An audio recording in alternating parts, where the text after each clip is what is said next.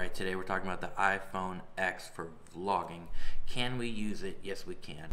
Right now I have the iPhone X going on 4K. You might notice a little difference unless you don't have a 4K TV. We're recording this in 30 frames per second, which is kind of my go-to frame rate. Now, I'm not going to record everything in 4K because not everything does record in 4K on this. We'll get into those facts as well.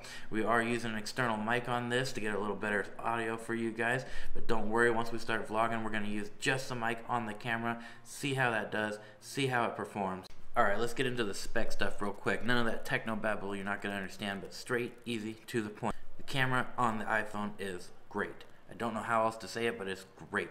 Front facing, back facing, doesn't matter. 4K video, both of them. First thing, image stabilization.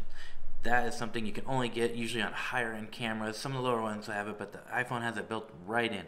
The iPhone X has dual optical image stabilization because it's got the two lenses going on at the same time. The short facts of that means your images aren't going to be all wobbly. They're not going to be shaking around. They're going to be perfect. You're going to hold that phone and it's going to keep it nice and shake. Not going to take out everything, but it's going to take out enough that your video is going to be clean, clear, and crisp. Next, iPhone X offers a wide angle lens. You might even notice that it seems pretty wide, and this is no extra lens added on here. This is the actual camera itself doing this. The iPhone 8 has a little bit more of a narrow lens. You can see that on some of my earlier vlogs. I'll throw some of those up there but this has a nice wide angle lens. It is great. You don't have to add in any of those extra lenses that we have, like the Aukey lens. I'll put that down in the links if you want a really wide angle lens, and we'll actually do another video where we talk about just that. Trace. Water resistance. I'm going to put a video right up in here somewhere, maybe on this side, I don't know. But this video is going to show you our little trip to LA. I did this with the iPhone 8 Plus. Very similar, but the point of this video is the fact that I dropped it into the ocean, Pacific Ocean, fell in the ocean, was in there for a good, I don't know, 30, 40 seconds. No effects whatsoever. iPhone X has the exact same thing. You can drop this puppy right in the water, not going to have any issues. Number 4. It remembers what settings you put when you save it. There is a mode, I'll show you this here in just a second on my screen capture, where you set it and it'll remember when you swipe over that you want the video first and not the photo camera. It remembers where you left it. That is great because if you're out vlogging, you want to swipe over, get that video going real fast, it's such a pain in the butt to have to swipe it back from photo to video and you miss the moment. So this is great. You swipe it over, it remembers where you were, leaves it right there. Awesome feature. Number 5, the one that matters the most? No, not really, but it's video grid. For those of you who want to have the grid on the screen, I'll show you that on the screen capture here in just a second, but that is perfect. It gives you that kind of reference. You want to have your main shot be in one of those lines.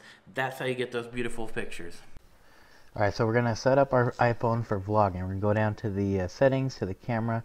We're going to click on the camera.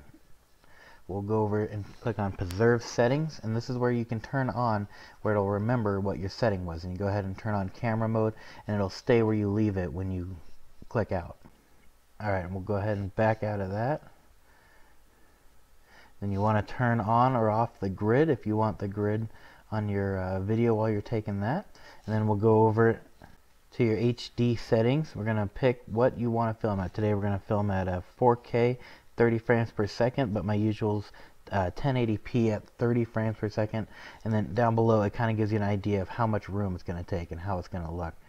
You'll notice in the slow-mo you don't get 4K. Your best is 1080p at 120 or 1080p at 240, but that is only on certain computers. It won't actually work on most players.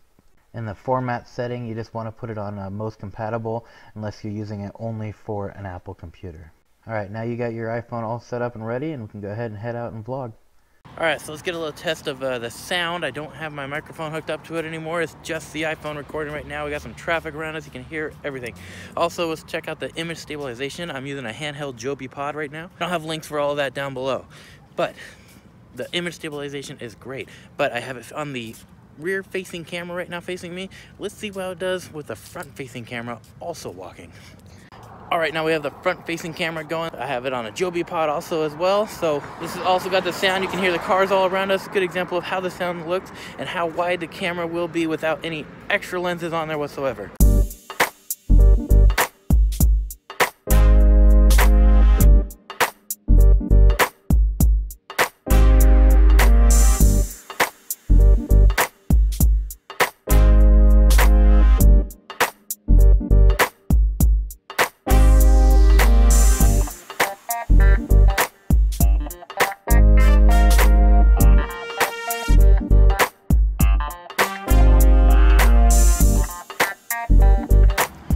Alright, so now we're in a little gazebo. It's shaded in here and it's bright out here. This gives you a good kind of example of the contrast. I'm not able to tap on the screen because I'm using the back camera right now to focus. So just letting it do its own autofocus and letting it focus how it wants. So you can see nice and bright, nice and shady.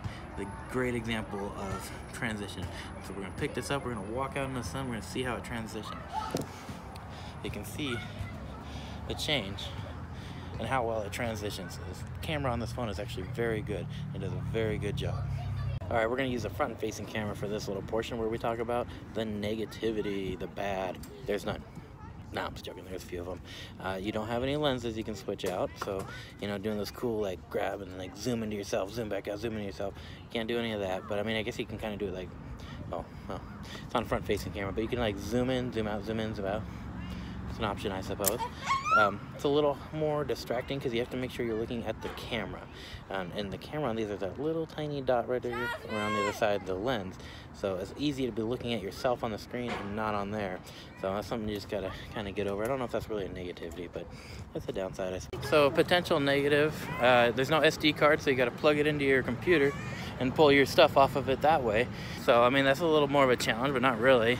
Honestly, I'm having trouble finding negatives on it. It's a really good camera, and it's really good for vlogging. All right, let's try the zoom out. We're gonna do this handheld with the Joby pod.